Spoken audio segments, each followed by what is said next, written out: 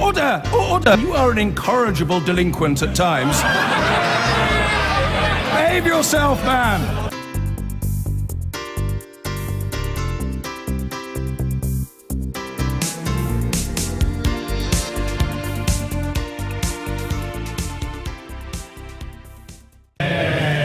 So that's what might happen once we start to get into Brexit negotiations. But will we ever get there? A London law firm has started legal action to force a parliamentary debate and vote on leaving the EU before Article 50 is triggered.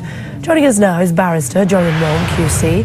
Hello to you. Thank you for joining us on Sky News this afternoon. So, can you envisage a situation where we don't trigger Article 50? Well, no one seems in a tearing hurry. Even the most enthusiastic advocates for Brexit, people like Andrea Leadsom, are not talking about pushing the button. And you've got to wonder why that is. Perhaps it is simply that they didn't expect to find themselves in this situation and are now trying to work out what their strategy should be.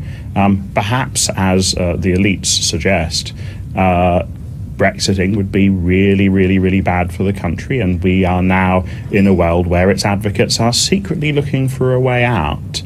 And it will probably be that sort of thinking that is leading to the sorts of legal challenge that you just mentioned, brought by Mishcons, and indeed there's another challenge in the offing as well. Do you think those have legs, those challenges? I mean, because when the Prime Minister introduced this referendum, he said it was for the nation to decide. Mishcon de Reya and the other challenge is potentially suggesting, actually, no, that's not the case. That was just a suggestion by the public, but it's actually up to our elected representatives to decide. Well, we could have had, couldn't we, a mandatory referendum where the result of the referendum would bind Parliament and cause Parliament immediately to push the Article 50 button. Article 50 is the mechanism whereby you leave the UK. We didn't have that, so Parliament didn't want us to have that sort of automatic feature. Now, obviously, democracy is right at the heart of this debate. The people have spoken, and the people have said at the moment that it is their desire that we leave the EU, and there is no parliamentarian in the country that's going to have anything other than profound regard to the result of the referendum. But if you ask the question, well, who ultimately should decide when we come to press the button, which might be a year, might be even more than that down the road, parliamentarians will have regard to what then, it seems to me at least, the public seems to want. It will have regard to what's happened to the economy in the country, to jobs in the country since the result of the referendum became known. Politicians will have regard to what their constituents are telling them. And that's absolutely as it should be. We live in a parliamentary democracy, and it's vital that Parliament, not a Prime Minister who is unelected, gets to make the decision. But of course, the result of the referendum is absolutely critical. Okay, so in your considered opinion, is there a case that Mishcon de Reya has brought? Do they have a case against the UK Parliament, if you will?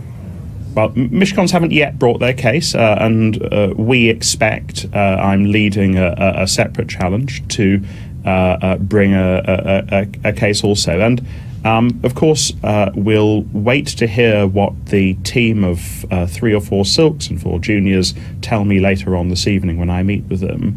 But if their advice is that there is an argument that because leaving the EU involves in effect stripping the European Communities Act of all of its power, that needs to be done by another act of Parliament rather than by some magic wand waved by the Prime Minister, then we will certainly be pursuing that action. And, you know, profoundly important, respected public law lawyers are divided on it. We just don't know. What would be terrible would be for the Prime Minister to purport to press the Article 50 button to say we are leaving, and for it then to be said that in fact his act or her act, it would be nice to have another woman Prime Minister, was invalid. And in that world we might even have to ask the Luxembourg court whether the requirements of Article 50 had been satisfied. That would be in nobody's interests. It must be for our domestic courts to decide, and hopefully they will give the job of deciding then